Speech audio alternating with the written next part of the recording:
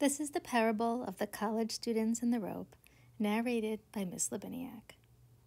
A story of physics. A bunch of college students took a long cable and attached one end to the middle of a bridge as shown. They wanted to hang from the end of it and swing safely to the other side, as all college students would want to do.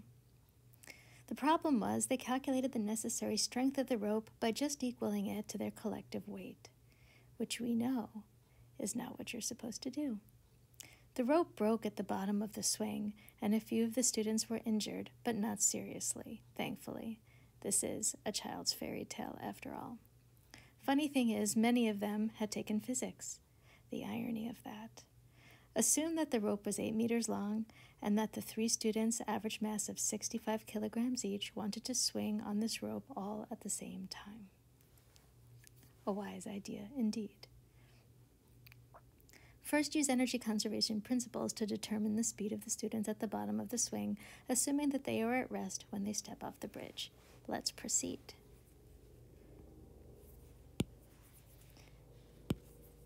Remember, when the students are up at this point of the bridge, they have potential energy, no kinetic energy.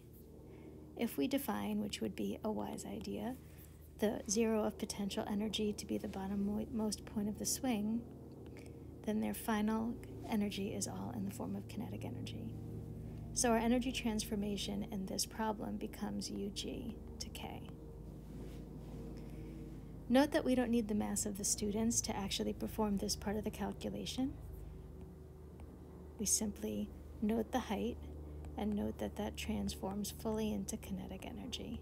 We can get rid of the mass, and V is equal to the square root of 2GH, which, if I were to calculate it, which I will right now, is 2 times 9.8 times the height, which is 8 meters. And then I'll take the square root, and I get 12.5 meters per second,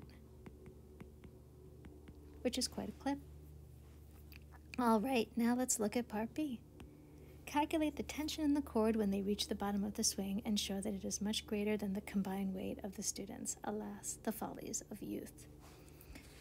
Okay, so we have our string, we have our college students, which I'm going to represent as a ball, and the first thing we need to do is a free body diagram.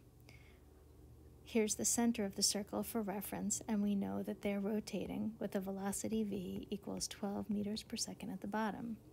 And the radius of this swing is 8 meters. Upwards pulls the tension, downwards pulls the collective weight. And since the centripetal direction in this particular circle is upwards, the net centripetal force must be up, so tension must be greater than weight. And I'll note that on the side. Using Newton's second law, the circular addition, we can plug in values and solve for the tension.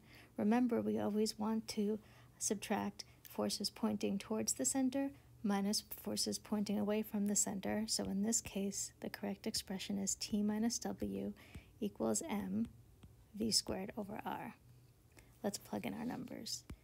T minus the weight, which is, I'll calculate that over here, 65 kilograms times 9.8 meters per second squared times 3 for the 6 students is 1,911 newtons. That's quite a bit of weight. Tension minus 1,911 newtons is equal to the mass, which is 65 times 3, 195 kilograms, times the velocity squared, which is 12.5 meters per second squared, divided by the radius, which is 8 meters. And we get that the tension is equal to 195 times 12.5 squared, sorry about that, divided by 8, plus 1,911, for a grand total of 5,719.5 newtons. In other words, this parable does not end well.